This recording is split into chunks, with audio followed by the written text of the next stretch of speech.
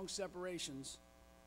Our friends' children had birthdays, graduated, got married, and had babies, which left us always wondering how the world could even keep spinning without Jeff and Kevin in it.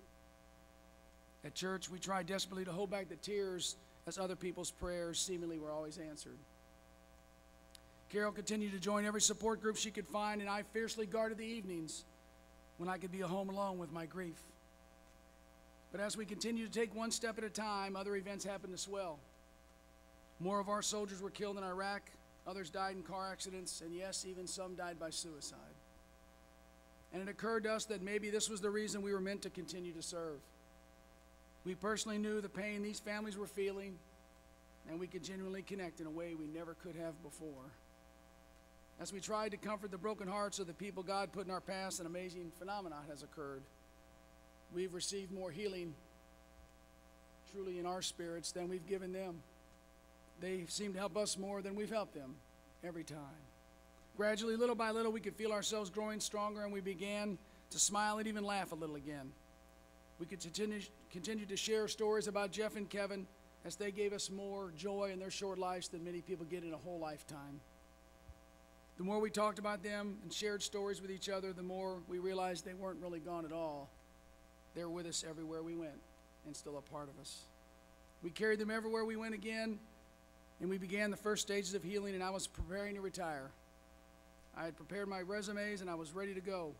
As I was finishing up my last year in the Army, I was honored to be getting ready to retire as a colonel in the U.S. Army. On September 22nd, 2004, I was attending a conference at Fort Benning, Georgia. Now, I'd never been to Fort Benning, Georgia, but because our son Kevin had graduated from airborne school there, I was especially thinking of both my boys that day. You see, September 22nd just happened to be Jeffrey's birthday. And since Kevin had received his jump wings in that very place, it seemed like my boys were standing just right by me. My cell phone rang, and it was my two-star boss. "Congratulations, Mark. You're on the list for Brigadier General." I have to tell you, not one time since we lost the boys had I ever felt closer to the boys. I felt like at that very moment, one was standing on my left and one was standing on my right. I knew where I was supposed to be, and that there was a mission for me to continue to serve our country. It seemed like my boys were following me all along. The same Major General that made that phone call to congratulate me had just 7 months prior knelt at the cemetery as he presented the American flag that draped Jeffrey's casket.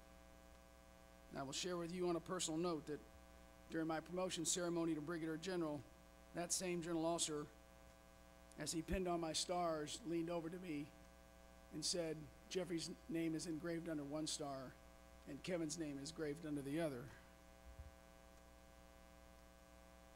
As a general officer, I now wear stars on my dress uniform and symbolically know my boys are always there with me. I wear a military bracelet like many of you. Mine has my sons' names on it, Jeffrey and Kevin. I only take it off when I go through airport security. We have had butterflies, ladybugs, and rainbows appear at incredible times. And only those of you who have lost a loved one know the significance of these unexplainable coincidences. Whenever I would drive the boys' car, a special song might start playing just as I turned the key. To us, and most likely to many of you, we believe that these signs are not coincidences. Friends have made quilts from Jeffrey and Kevin's blue jeans, their t-shirts, and their uniforms. And we are so grateful to so many people who have helped us channel our grief in positive ways. We have experienced the highest highs and the lowest lows. But through it all, we have clung to our faith and to each other, and we have become more determined in our life's journey. We hold on to Jeffrey's fiancée, Stacy, and Kevin's girlfriend, Heather, as if they were our daughters-in-law. We value each and every relationship we have, and we take nothing for granted. Nothing. There will always be a hole and a void in my heart.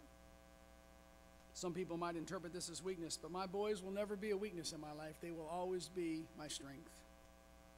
In the last 7 years, we've experienced so many wonderful moments and met the dearest, kindest people, but we would trade every bit of it back just to have one more moment with our boys.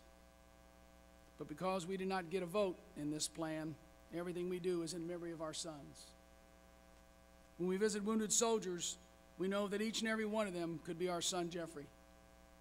Had he survived the IED attack, he would most likely be an amputee, severe burns, and struggling with post-traumatic stress and traumatic brain injury. I believe that God merges paths during the course of life's journey, and I would like to share one particular experience that occurred while we were stationed at Fort Sam Houston in Texas. Carol's sister had asked us to find a Paducah, Kentucky soldier who had lost his leg while serving in Iraq. She knew he was recovering at Brooke Army Medical Center in San Antonio.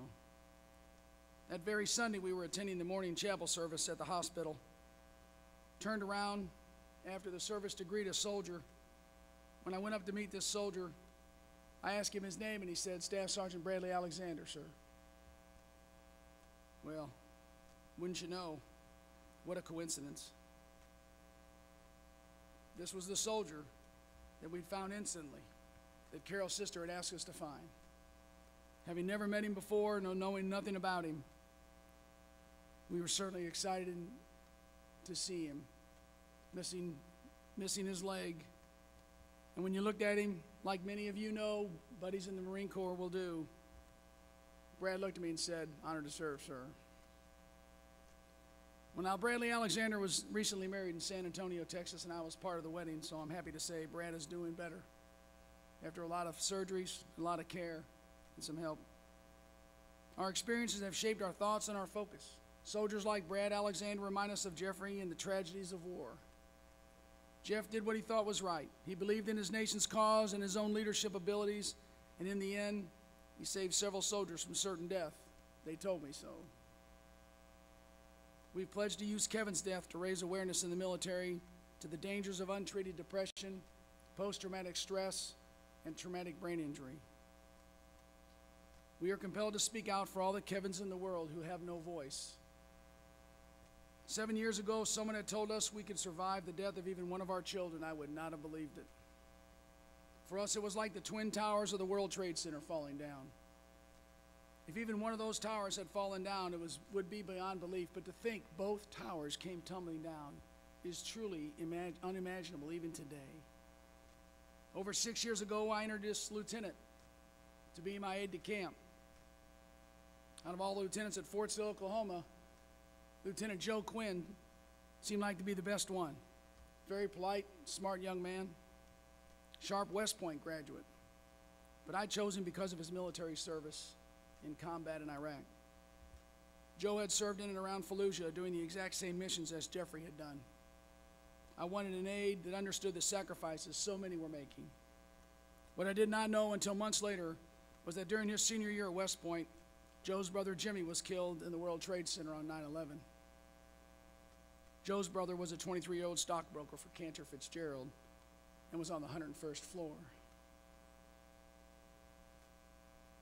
Joe and his brother Jimmy had been much like our son Jeff and Kevin, best friends as well as brothers. More than just understanding the sacrifices being made in Iraq, Joe understood my personal pain and I understood his. When I learned of Joe's brother's death, I encouraged him to share with me about his brother Jimmy, and then I in turn felt comfortable sharing about Jeff and Kevin. Well, Carol convinced Joe to contact our daughter Melanie. You know where this is going, right?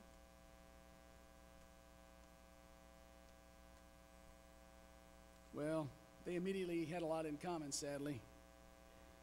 They had a common bond brought on by broken hearts, but they also had an understanding of military life, and they had an unbridled zest for living still.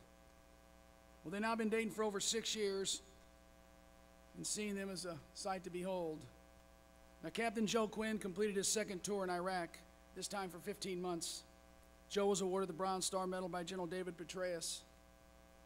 Joe decided to separate from the Army and has since graduated with a master's degree from Harvard University in May of 2010. Following graduation, Joe went to Afghanistan as a civilian and served as a counterinsurgency advisor to General Petraeus and his staff.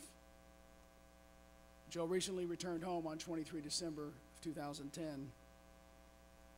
Our daughter Melanie, who had experienced more pain and sorrow by the age of 20 than most people do in a lifetime, continues to be our inspiration. She made the decision to continue to follow her dream of being a nurse and to use her pain and grief to help others for the rest of her life. In May of 2009, Melanie graduated from Western Oklahoma State University with an associate's degree and registered nursing degree.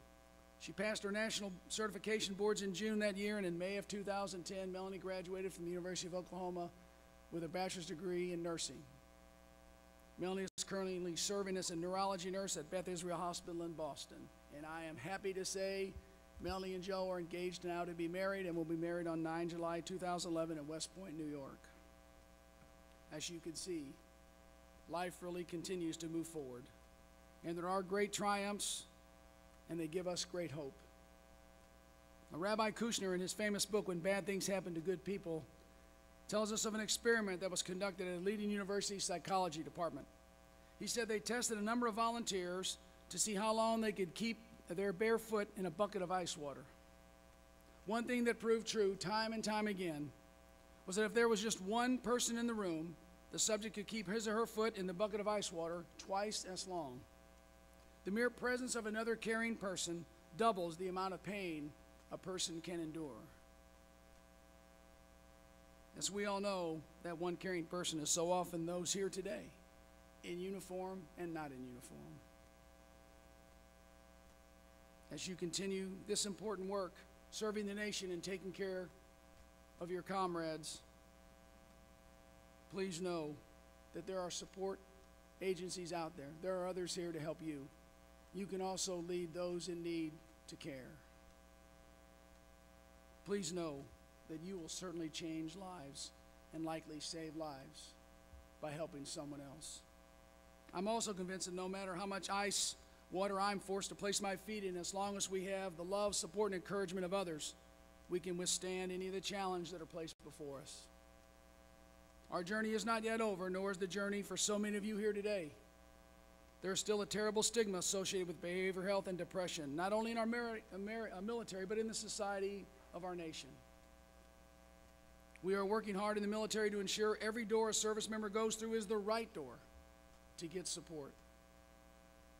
Our military is different from the past, and there has to be a new school of thought in town on how we treat and care for soldiers, sailors, airmen, and Marines.